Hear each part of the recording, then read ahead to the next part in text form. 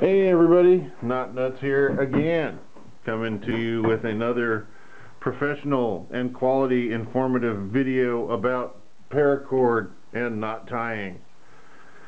So what I got for you today is pretty interesting, I think anyway. I'm been doing a lot of paracording, as most of you know, for a long time, and knot tying and so forth. Paracording is not really a word, by the way. And I keep finding, as it becomes more and more popular, it's easier and easier to find paracord.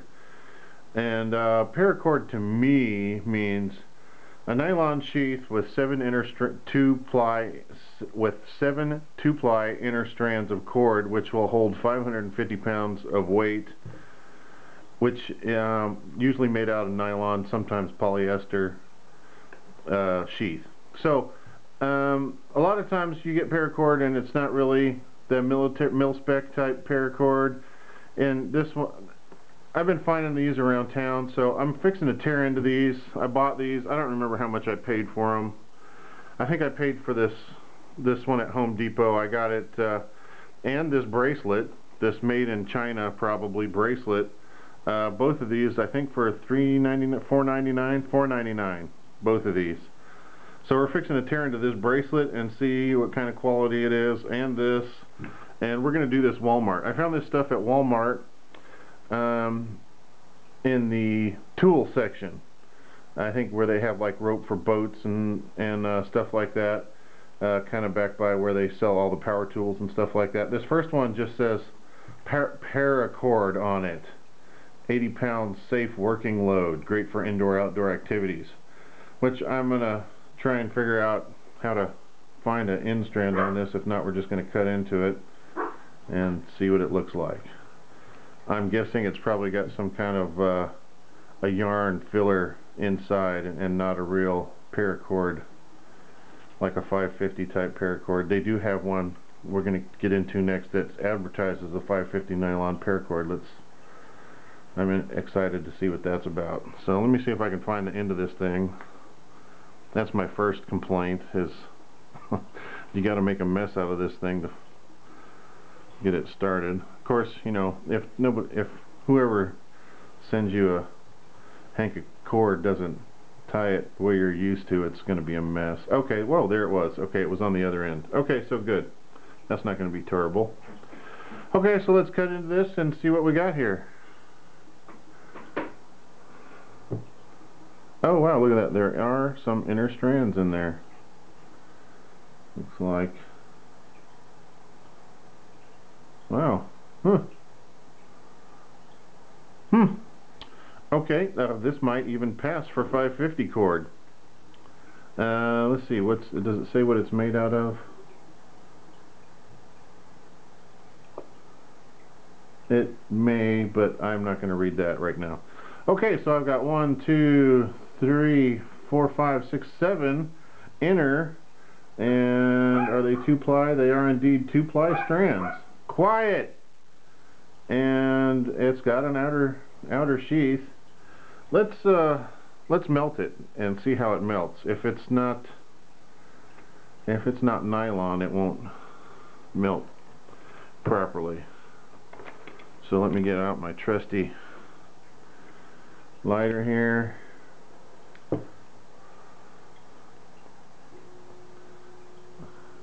Okay, yeah, that melted just fine. Actually, I'm gonna have to pause it. Anyway, I'm back, and we were just talking about this. Oh, and by the way, I didn't mention before, but this looks like the Black Widow pattern on this paracord, the black and white with, I'm sure there's a name for that pattern of black and white or black and red strand, but I don't know what the pattern is, or this little shape here is called, but it's, when they're made together, it's pretty much Black Widow. I'm here to tell you that other than the fact that this is not a tight paracord, it's puffy, it's got some give to it. If I had got this in a hank of paracord that I bought from someone online, I wouldn't have known that it wasn't 550 cord. So actually, I'm impressed with this, and I will use this to make something with. Not survival bracelets, but I will use that to make, I don't know, maybe lanyards or something that that's not somebody's not going to use in a survival scenario, and I'll use that to make some stuff with. Okay, let's break into the 550 cord from Walmart and see how it's different, if it is at all. This one says military grade, max load 550 pounds. I wonder how this will be different, if at all, from the other one. Let me see if I can figure out how to tear into it. It looks like there's an end stuck in here maybe somewhere. Maybe not. No? Okay. Yeah, I'm going to have to undo this whole thing probably. Let's see about this end. Okay, there it is. There it is. Okay, alright, so let me break into this bad boy.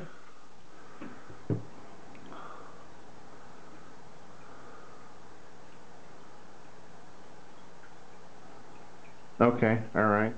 So, yeah, this is the outer sheath. It feels like it's some kind of synthetic blend. Polyester, nylon, something. And the 7 inner strands do look nicer than on the other one.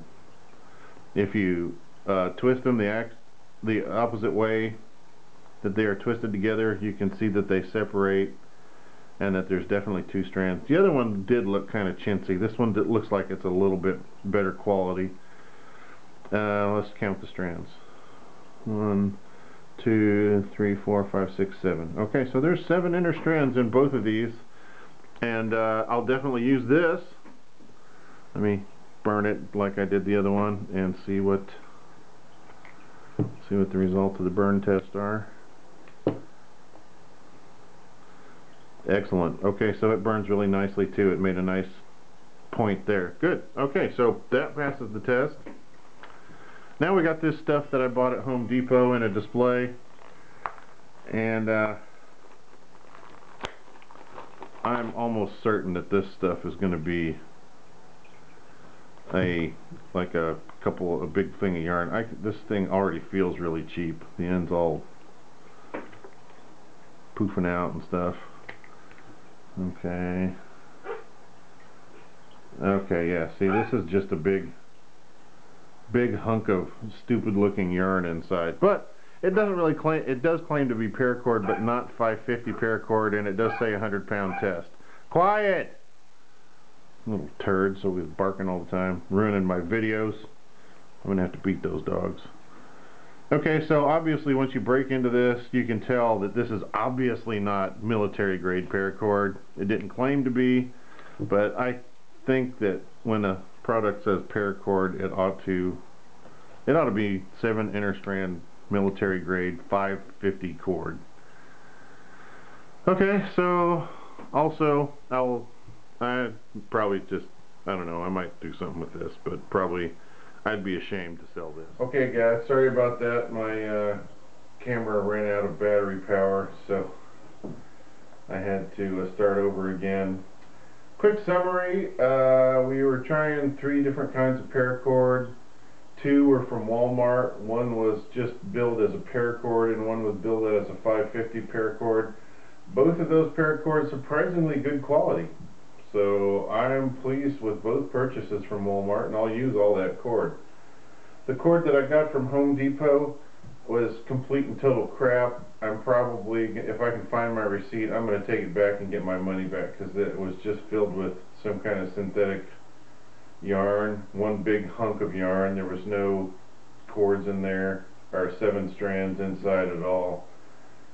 So, and the outside didn't even feel like a nylon or a polyester. It almost felt like a cotton blend of something. So it was really disappointing. So, and you know, you get all kinds of experiences. Even when you purchase paracord online, when you search for paracord online to try and buy it, always search for 550 military grade, and very important, 7 inner strands. And even when you do that, sometimes you'll get stuff that isn't what they advertised. And once you buy something online, especially if you're only making a $10 or $20 purchase, it's almost not worth it, the time and effort and the shipping and handling, to send it back to get your money back. And I think a lot of time distributors know that, so they'll send you an inferior product. So experiences can vary widely. If you can buy it locally, it's always a good thing. Save your receipt and take it back if it's not good paracord. I am not at the point right now in my, I'm just starting up a business of selling paracord bracelets and key fobs and lanyards and zombies and zipper pulls and blah blah blah. But I'm not at the point yet where I'm able to sell quality paracord. But I've got a deal in the works right now. Hopefully I'll be able to sell hanks of 100-foot paracord for about $5 $5 for a 100-foot hank. So I'm not there yet, but I'm still working on it. And you can be assured that if I am able to sell paracord to you guys, that it will all be good quality and you'll be happy with the purchase. So, in summary, if you can buy local, do it. Save your receipt, take it back. If you can't buy local and you're planning on making a big purchase, purchase small amounts or contact the supplier and ask them if you can get like maybe 1 or 2 inch samples. A lot of times they will send you samples. Sometimes it'll cost you $1 or $2. Well worth it if you're getting ready to spend $100 or more worth of paracord, on paracord, you know, like several spools of paracord, to find out what quality and what color, because a lot of times even the color that you're looking at online doesn't quite match what you get when you receive it in the mail. So that's something to be aware of too. So thanks everybody for watching, and don't forget to subscribe.